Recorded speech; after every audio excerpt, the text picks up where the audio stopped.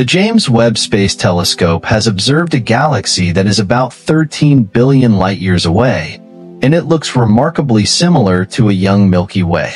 This galaxy is called the Firefly sparkle, and it is one of the earliest examples of a galaxy that exhibits the hallmarks of a future Milky Way-type galaxy.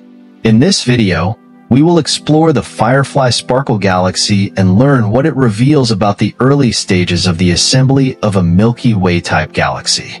We will also explain why this discovery is so important and what it means for our understanding of galaxy formation and evolution. So if you're curious, stay tuned and watch this video till the end.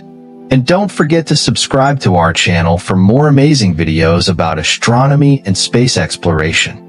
The Firefly sparkle galaxy is a very distant and faint galaxy that was detected by James Webb using a technique called gravitational lensing, which is a phenomenon where the gravity of a massive object, such as a cluster of galaxies, bends the light of a background object, such as a galaxy, and magnifies it. This allows Webb to observe galaxies that would otherwise be too dim to see. This galaxy is located behind a massive cluster of galaxies, which acts as a natural telescope and amplifies the light of the Firefly sparkle galaxy by a factor of 10. Webb observed it at a redshift of Z equal to 8.3, which means that the light we see from it left the galaxy when the universe was only about 600 million years old. This is a very early epoch in the history of the universe when the first stars and galaxies were starting to form. As observed, the galaxy has a mass of about 10 billion solar masses and a size of about 2 kiloparsecs or 6,500 light-years. It has a disk-like structure with two prominent spiral arms and a central bulge. It also has a blue color, which indicates that it is actively forming new stars.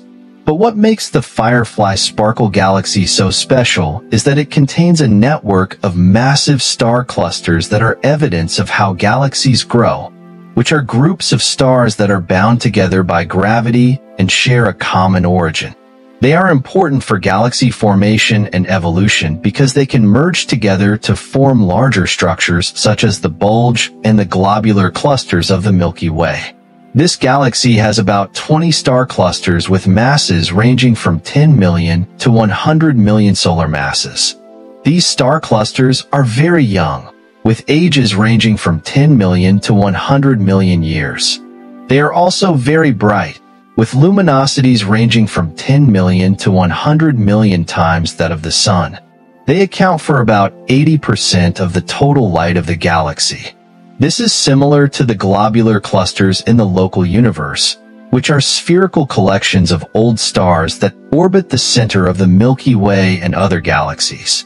Globular clusters are thought to be remnants of the early stages of galaxy formation when the universe was more dense and chaotic. So this newly discovered galaxy gives us a glimpse of how these globular clusters may have formed and evolved. They show us a diversity of properties such as mass distribution, age distribution, and star formation history.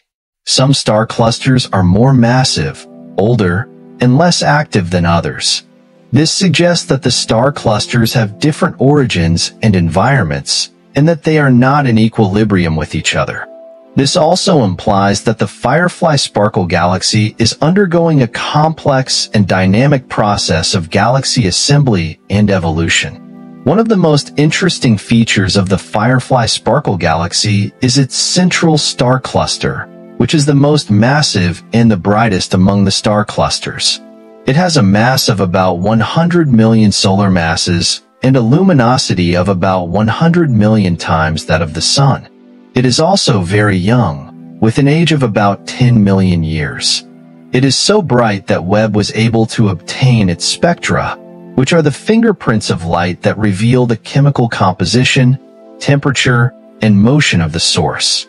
The spectra of the central star cluster show some remarkable features that tell us a lot about its formation and environment. For example, it shows evidence of high temperatures, low metallicity, and a top-heavy initial mass function. High temperatures mean that the central star cluster is very hot, with an average temperature of about 40,000 Kelvin or 72,000 degrees Fahrenheit. This is much hotter than the average temperature of the Sun, which is about 6,000 Kelvin or 10,000 degrees Fahrenheit. These high temperatures indicate that it contains very massive and bright stars, which are more than 10 times the mass of the Sun. These stars are very rare and short-lived, and they produce a lot of energy and radiation. On the other hand, low metallicity means that the central star cluster is very poor in elements heavier than hydrogen and helium, such as carbon, oxygen, and iron. These elements are called metals in astronomy, and they are produced by the nuclear fusion of stars and the supernova explosions of massive stars. This indicates that the central star cluster is very primitive and that it formed from gas that was not enriched by previous generations of stars. This also means that the central star cluster is very similar to the first stars that formed in the universe, which are called population 3 stars. Finally, a top-heavy initial mass function means that the central star cluster has more massive stars than expected from a normal distribution. The initial mass function is a mathematical function that describes how many stars of different masses are formed in a given region. A normal initial mass function, which is observed in most star-forming regions in the local universe, has more low-mass stars than high-mass stars. A top-heavy initial mass function, which is observed in the central star cluster, has more high-mass stars than low-mass stars. This implies that this cluster formed in a very dense and turbulent environment where the gas was compressed and fragmented into massive clumps.